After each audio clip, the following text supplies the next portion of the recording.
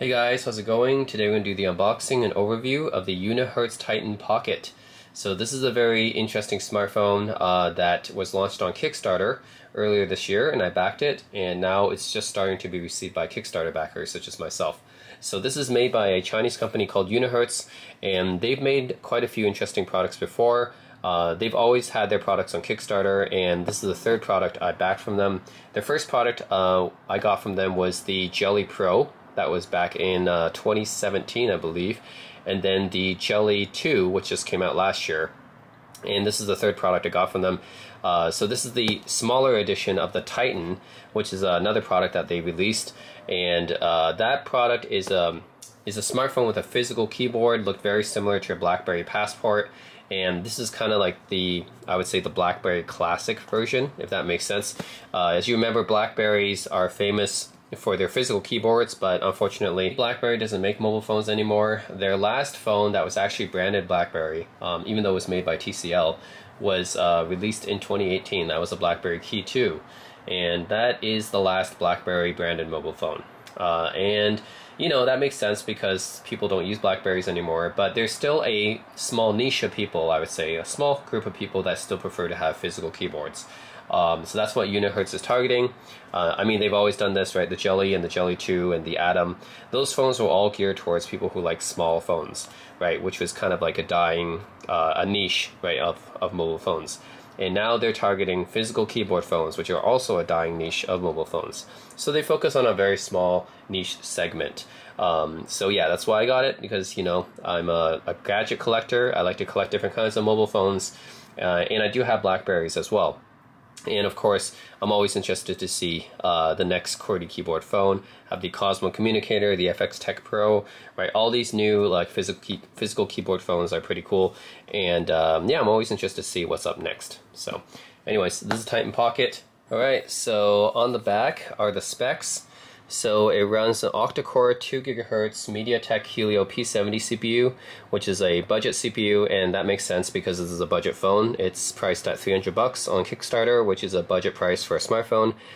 Still has to run the latest operating system, so it has Android 11, right? Even if it's budget, still gotta have the latest OS.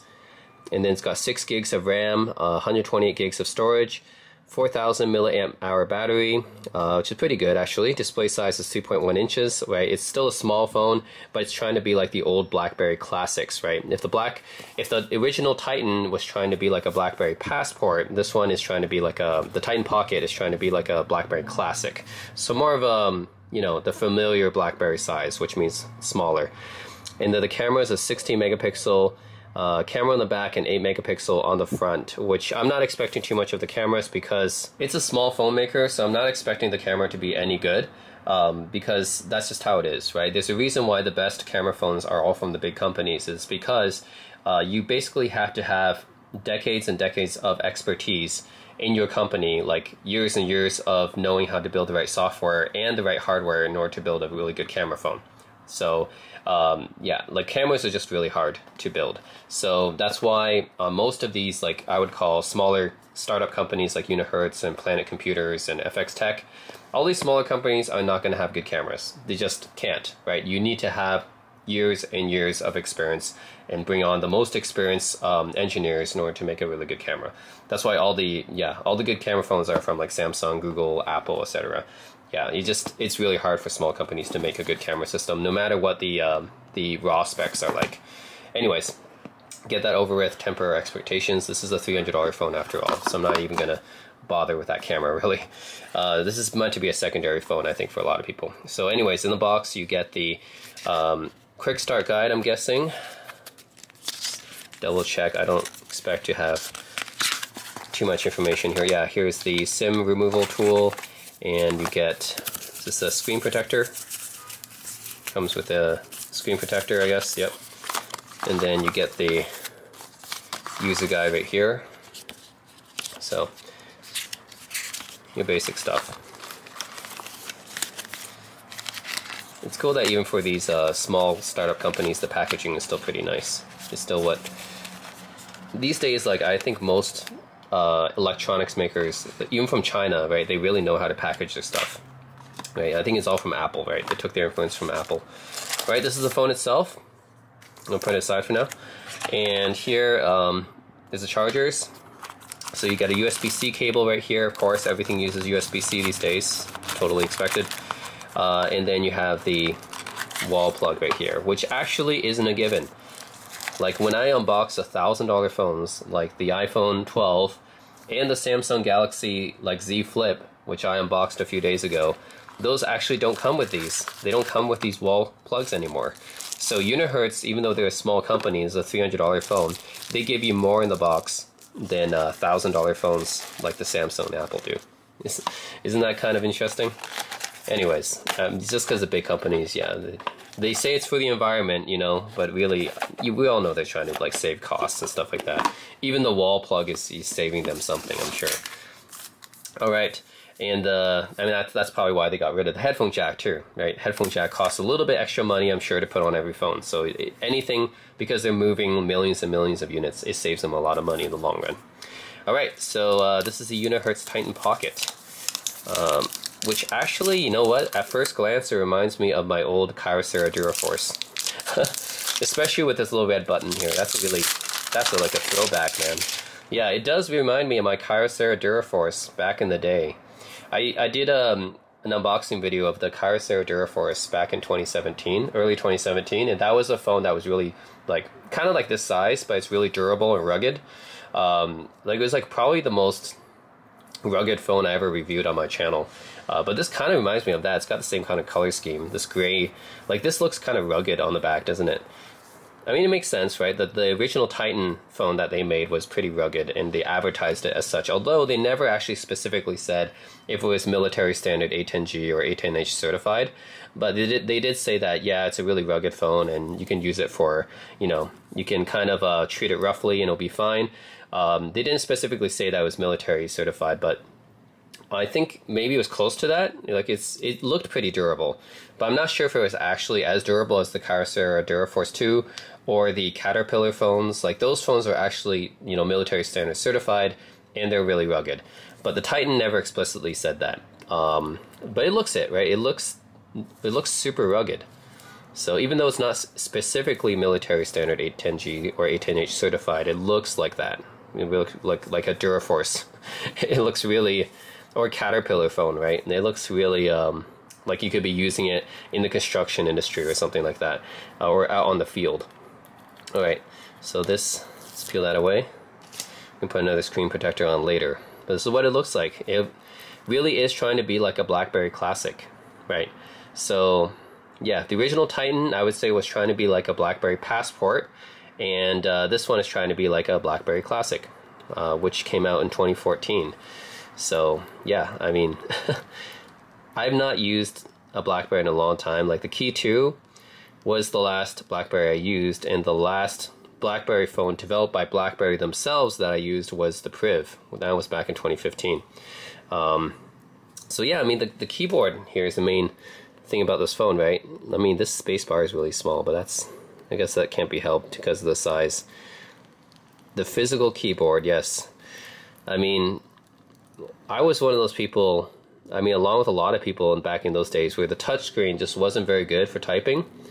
And we were all like, yeah, we gotta have physical keyboard still. And that's why back in 2012, even as late as 2012, 5 years after the iPhone came out, there was still a lot of companies like the Motorola Droid. Remember that? The Motorola Droid? A lot of companies still making like these slider phones that have the QWERTY keyboards along with Android. Because at that time, the touchscreen keyboards just weren't that good or developed back then. And I think sometime after 2014, it was like 2013, maybe 2014, and people or companies started realizing, okay, the software caught up, the touchscreen keyboards are really good, and nobody wants to use a physical keyboard anymore. I think around 2013, 2014, that time. Then the physical keyboard phones really died off after that. Like the rest in peace Motorola Droid physical keyboard. I mean, yeah, the Motorola Droid kept going on, but they removed the keyboards, right? So you don't see much of that. And the Photon Q, right, which I had for a little bit, like you don't see those kind of phones anymore. The QWERTY keyboards, like the slide-out QWERTY keyboards, like they basically disappeared after 2013. So, I mean, the touchscreen keyboard just became way better after that, right? The software improved and everything. But yeah, it looks like a classic BlackBerry keyboard, doesn't it? The shift symbol, go back. This is the optical trackpad like you would get on the Blackberry. Home, I'm guessing, alternate function and alternate symbol. It's all there. On top, you get a headphone jack. Yes, that's right. Kudos to the small companies for keeping these things alive, man. Planet Computers and FX Tech also had the headphone jack. That's something that the big companies all just threw away. So it's funny the smaller companies are keeping those now. Keeping those alive. Now that LG is basically out of the mobile business, which is kind of sad, right? LG was one of the last big companies to keep the headphone jack. Now it's pretty much just Sony now. And Sony's a dying company too, I mean, in terms of mobile phones, right?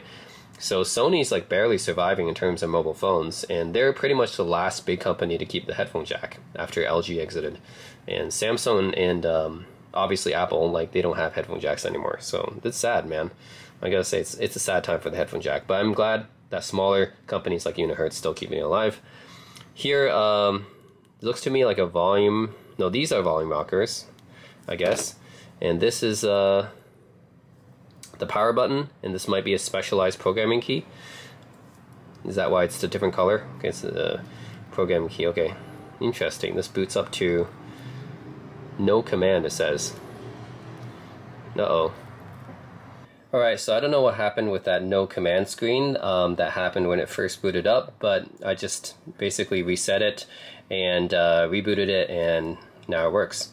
So yeah, just to finish talking about the features, USB-C port down here, right, obviously, that should be there, and like I said, yeah, camera's back here, and there's a flash. There's only one lens on this phone, I'm not expecting more than one for a budget phone, and the SIM card tray is right there on the left side.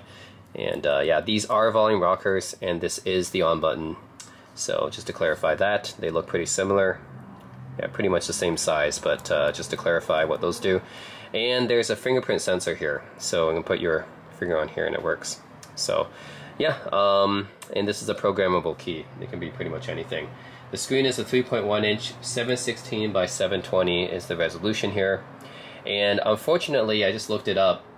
This is not water resistant. It's not IP rated, basically. It doesn't have any kind of dust water rating, which is really weird because the original Titan, the Unihertz Titan, the original one it was based off of, had an IP67 resistance rating. So it's weird that the Titan Pocket, even though it looks so durable, right, it looks like it's a tank.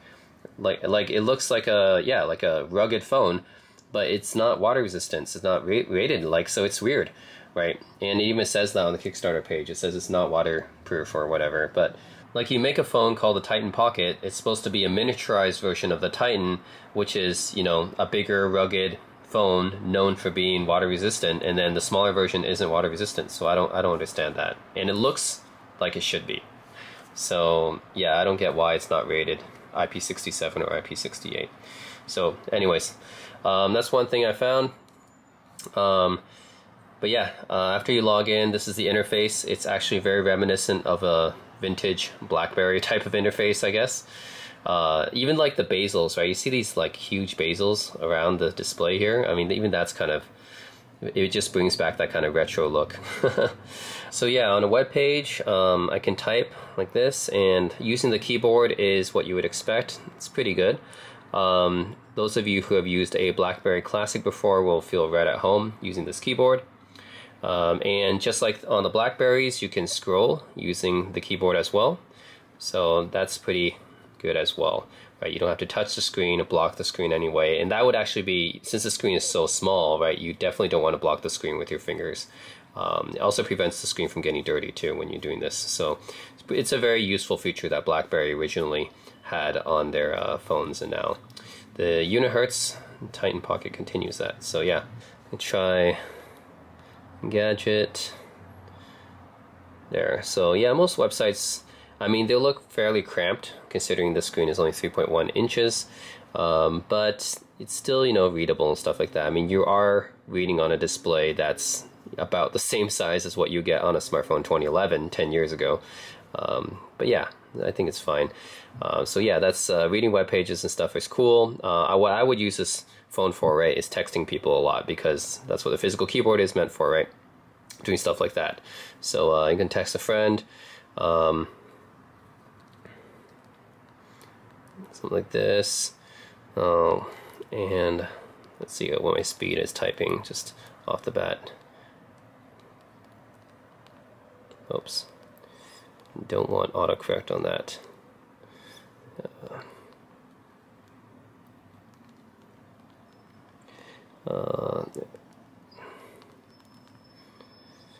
Alright.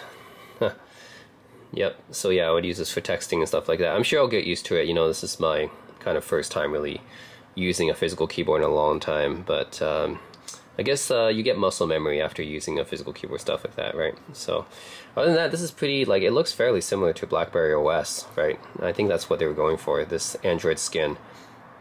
Let's do YouTube, I guess, when we're watching videos on this. I'm not this speaker is a mono speaker. I'm not expecting it to be any good or anything. Actually, what was I searching for? Yeah, Tokyo Story, this really great movie by Yasujiro Ozu back in 1953, I believe. I was planning to watch this one, right? Watch the trailer. I don't know if it flips or not. It doesn't orient, right? I guess it doesn't make too much sense to orient it because, you know, this is a square display, so it doesn't make much sense to rotate it. You just might as well just watch it like this. It's a letterboxing because of the... Interesting. Yeah, I mean, originally the aspect ratio was in 4:3 anyways. Let's go to a 16:9 autumn afternoon. Okay, let's look at a video that should be more modern than something from the 60s, or from the 50s rather. Okay, so this is like a 16:9 video.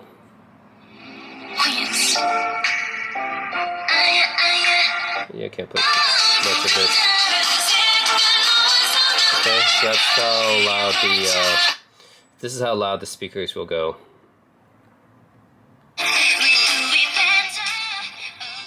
So yeah, if you put your speakers all the way up, this is how loud it gets from the mono. So not too bad considering the size of the device. Okay, that's about how much I can play.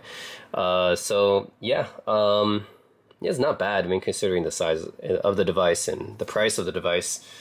It's a mono speaker. I mean, it's not great, but I mean, considering it's $300 device by a small known brand, right? That's about as good as what you would expect. That's pretty much it for the Titan Pocket. So yeah, I mean, the typing and the features like that, if you're a fan of the Blackberry Classic back in the day, then you would probably like this device, right? If you like the Blackberry Passport, then you'd probably go for the original Titan. So yeah, of course, like the thing I mentioned, the thing I'm kind of disappointed about is there's no water resistant rating on it. I don't know why. I mean, the original Titan was water resistant. Why isn't this one rated? Not sure, especially since it's the miniature version of it. It looks rugged, right? It says it's drop proof, right? If it's drop proof, then why isn't it water resistant? I don't know why. So anyways, guys, that is the Unihertz Titan Pocket. And for size comparison, this is a small device, but for size comparison, this is the Unihertz Jelly 2. You can see just how tiny this one is. Jelly 2 is just like very, very tiny. It's miniature. But actually has a bigger display, it's a 4-inch display. It's a bigger display than the Titan, but it's not a square aspect ratio. But it is a much smaller device. It doesn't have the keyboard, obviously. And then I think the iPhone 12 mini is probably about a little bit taller than it. So you can see the comparison with the iPhone 12 mini. Oh, somehow I enabled this. That's weird. Okay. So this red button here, which is like programmable, by default it enables a flashlight, it looks like. So it's not too bad. Okay, I did not know that. Enables a flashlight. I guess if you want to see the camera, it's not great, but yeah, okay. No, I'm so used to having multiple lenses on my camera phones now. It's just one regular lens that's not that good. And I wonder, you can also set it to take a picture here. Whoops. Okay, not expecting that to be very good. Alright, so yeah. Don't expect really good quality from that. It's just, I mean, the best camera is always the one that you have with you, so I'm glad that it's there. But don't expect to have like really good picture quality or anything. This shouldn't be your main phone. I mean, you can use it as a secondary phone, but if it's going to be your main phone, then yeah, either you don't care about taking pictures and this can be your main phone, which is fine, or if you do care about taking pictures, then this shouldn't be your main phone. One other thing I want to show is that this has this intelligent assistant which has all these different settings to help you use your Titan Pocket. So it has like network manager here. By the way, this is a back button, and this button here is actually, I was wrong, it's not like a home button, it's actually this app switcher button here. So that's what this button is for. And yeah, this one is for going back, of course. Has an app blocker, keyboard shortcuts right there, so you can long press any of these keywords, something that Blackberry also had, remember?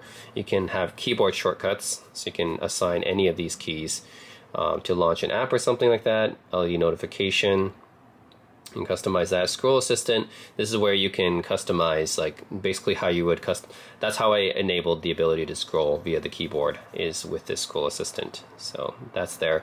Mini mode, where if you have third-party apps that have display problems, you can enable mini mode to have it fit more to this aspect ratio, because this is not a non-standard aspect ratio, right? It's basically the old school Blackberry aspect ratio, which is more like a square.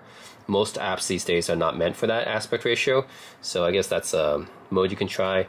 Rotation control, this will actually lock certain apps in certain rotation modes because they look better. Like, you would never want to use most of these apps, I think. On this phone, you probably never need to use landscape for any reason, right? Since it's a square aspect ratio, like, landscape is probably unnecessary for any app, so that's why you can kind of lock it down if it tries to rotate. Shortcut settings, that's where you can customize that red button right here, and other buttons, symbol and function as well, you can customize. Spacebar key, you can also customize that for incoming calls or taking pictures. So yeah, I can double click it to take a picture, I can enable that. Flip to mute, that's another setting. Scan, right, that's for QR code. And then you got more settings here. So yeah, there's settings for customizing what you can do with this phone. So that's pretty cool. Then if you want to see the Blackberry Key 2, which is the last Blackberry device that was released back in 2018, you can see the size of the Blackberry Key 2 right there. And I think I do have another small phone, yes. I do have the Galaxy Z Flip 3, which I just got fairly recently. You can see the size of that compared to here. This is the folded, right, mode of that. And it's actually just slightly even smaller lengthwise than the Jelly 2. This is impressive. Obviously it's a bigger device though, right? You can fold into a much bigger device. But in the folded mode here, the clamshell mode, yeah, it's pretty portable still. And then the iPhone 12 mini right here, which is still a pretty small portable phone as well. So, right, that's it. Yeah, the iPhone 12 mini is like only slightly taller than the Titan Pocket. But otherwise, yeah, this is the Titan Pocket. Overall, I think this is a pretty cool phone. I mean, those of you who enjoy the Blackberry Classic, enjoy physical keyboards, obviously will love this device, since Blackberry does not make any more phones. And the other kind of physical keyboard phones we see on the market are all from small companies like FX Tech and Planet Computers, which are coming out with their Astro Slide soon. But those are very, very different devices from a Blackberry style phone, right? So Unihertz is pretty much the only company still making this traditional Blackberry style candy bar physical keyboard phone. So if that's what you're looking for, then this is pretty much the one to get, right? If you want something bigger, then get the original Titan.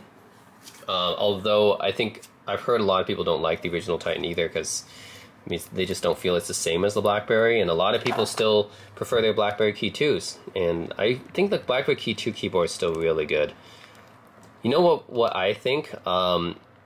If I were to, like, you know, work at any one of these companies or at Blackberry, something like that, I would try to make the Priv again. Like, the Priv, I think, was a device that was ahead of the time. There was like a slider, it was a vertical slider phone. It's still the very last vertical slider phone that I saw on the market that reveals a physical keyboard, right? It just didn't do well for the time because it had a bunch of issues and stuff, but once they get the software straightened out and, you know, the hardware improved, I think people would actually use that. Like, it was actually a very cool device, And if they came out with another vertical slider, like, I'd probably get that. So I would probably make like a new version of the Priv if I had the chance. But yeah, the Key 2 is, yeah, a really good keyboard, and compared to the Titan, yeah, I mean, I think they're fairly similar. It's just, maybe this one's a little bit more clicky. It's a little bit more clicky than this one. This one maybe it's not as tactile. You don't feel the feedback as much as this one. And this one's, the keys are also a little bit more square. These ones have that more trapezoid look, I guess. It's not as square. But anyways, they're both good keyboards. Obviously, the Key 2 has a more wider, comfortable keyboard because it's bigger. But this is the size of the Classic. So I haven't used a Blackberry Classic, so maybe those of you who have a Classic who have this phone can tell me better about that. But I mean, to me, this seems fine for what it's trying to be. Yeah, that's pretty much it. I mean, it has all the major features and everything. The one thing is with the water resistance, I really would have preferred if this had dust water resistance. I don't know why it doesn't, because it looks like it should, but yeah, I'm not sure why. That's really the one thing I was kind of really disappointed about this phone. But for 300 bucks, yeah, it's not bad. I mean, those of you who like physical keyboard phones really don't have any other choice, right? You either stick with your Blackberry Q2 or you get this one. I mean, what other choice do you have if you want a physical keyboard phone of this size? Yeah, of this form factor. So that's it, guys. Unihertz Titan Pocket. Again, the latest device from that. It seems like Chinese companies are kind of picking up the slack where Western companies kind of just gave up. Yep, looks like that's what's happening these days. But there are like UK startups, right, like Planet Computers and FX Tech, which I give props to. Those guys are from the UK. But otherwise, like Kickstarter projects by these small Chinese companies are also pretty cool as well. Alright, so some other things I neglected to show you guys from this phone is when you swipe down from the top here, it's not the typical Android kind of menu here. You have some extra options here, and you can also do a scroll assistant and keyboard backlight. You can activate those options from there, so that's pretty cool. So yeah, this keyboard is backlit, so yeah, once you press this, you see this keyboard will light up, so that's pretty cool. Pressing the symbol function will bring up the list of special characters, and you can cycle through them, right? Different special characters there. And alternate and function will activate different alternate keys, of course. And as I said, you can map these keys to whatever you want. Pressing this button here, actually just quickly pressing this button in the middle here will bring you back home. So this is the home button. I originally thought this was, but this is the home button. It'll bring you back home by a short press. If you long press it, it will actually bring up the assistant. So you hold this for a bit, and then the Google Assistant will come up. So that's what this one in the middle does. And yeah, and then the stereo speakers on the back here. I originally thought that this was a mono speaker, but this is actually stereo speakers, so that's why it sounded louder than I expected. So yeah, those are some extra things I found out about this device. Also, the battery life is pretty damn good. So right now I've been using it fairly lightly, still at 55%. I've not charged it in over a day. So this device actually has lasted longer than a day, and it still has 55%. So that's pretty darn good. So yeah, that's been my experience with this device so far. Pretty good battery life and some extra features I neglected to show. That's it, guys. Unihertz Titan Pocket. Let me know if you guys have any questions or comments. And as always, thanks for watching.